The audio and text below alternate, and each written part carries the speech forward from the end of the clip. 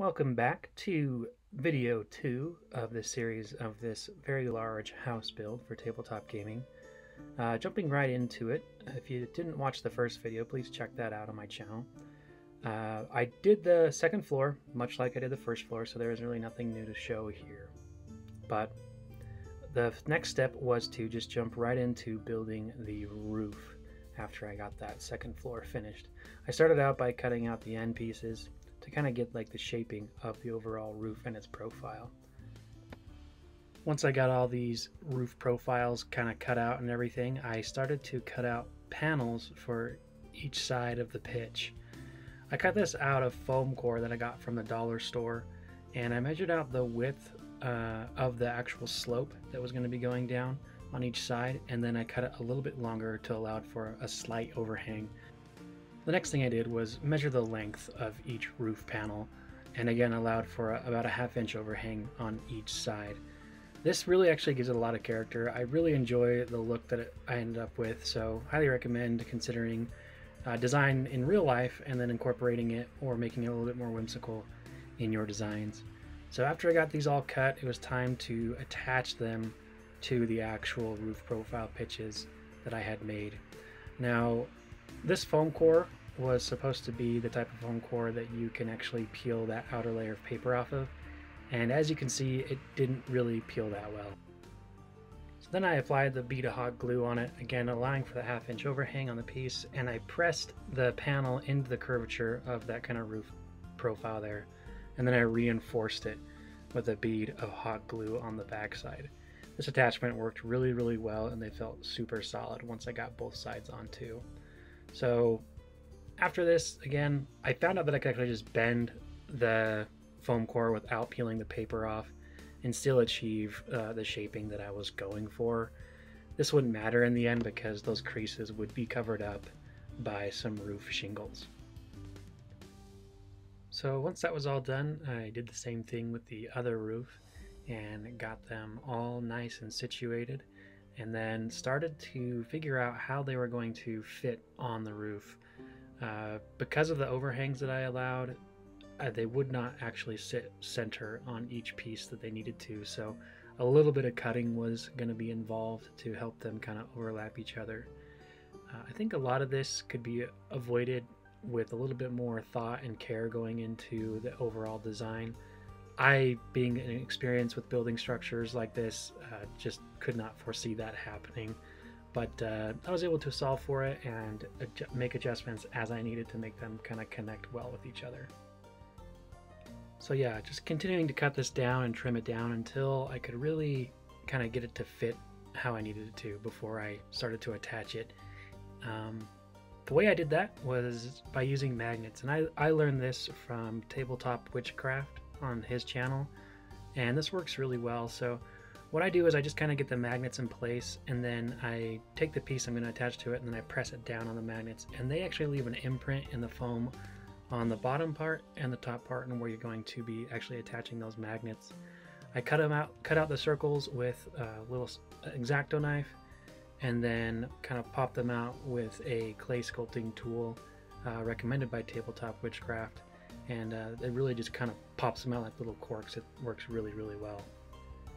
So when I inserted the magnets, I'd actually take, it's not depicted here, but I'd take just like a barbecue skewer and kind of press them in so they just recess just slightly, maybe a millimeter, ½ millimeter in, just so you can get a nice little blob of hot glue in there, and then make sure it finishes smooth.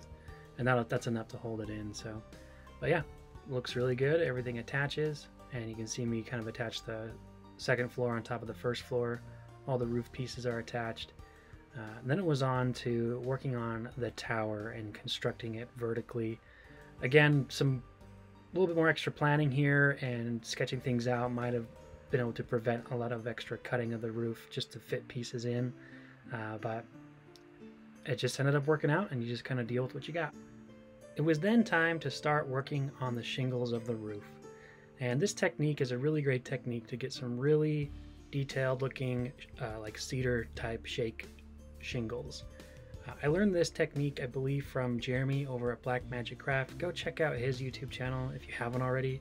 He makes really amazing stuff, and has some really great techniques. But it kind of looks like a sound wave or a heartbeat pattern that you cut into them. And then flip it on its side and then start cutting a bunch of thin sheets of this profile of shingles.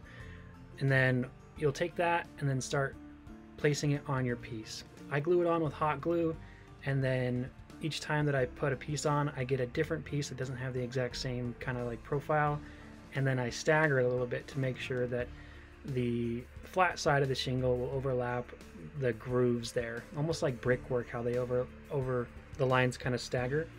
So do that, and then put on a good podcast or some music, and then just go to town.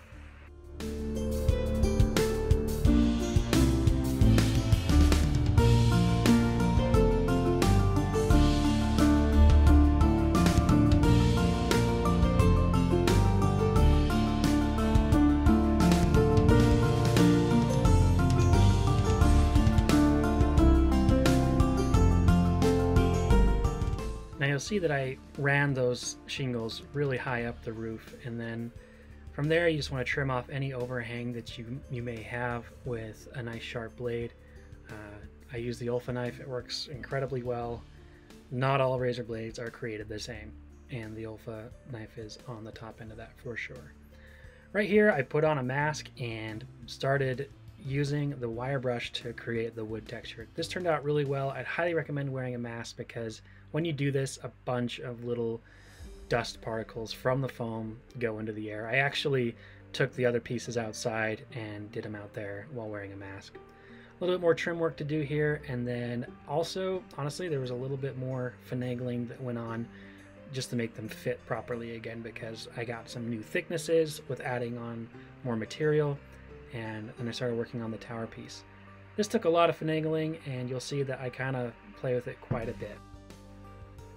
Again, time to revisit that previous statement of, if I had drawn this out a little bit better and kind of had a really clear idea of what I was building for the entire project, I could have avoided a lot of this weird trimming and cutting and just kind of making things just work. But you know, some people don't work that way, and I work kind of that way. So I had an idea in mind, and then I went with it, and then kind of changed my mind, you know, mid-project. So it required a little bit of finagling, a little bit of trimming over and over again just to make things fit properly. But yeah, that's the end of this episode. So please like and subscribe if you enjoyed this, and then stay tuned for the next video where we start to get into more of the exterior trim work. And thanks for watching.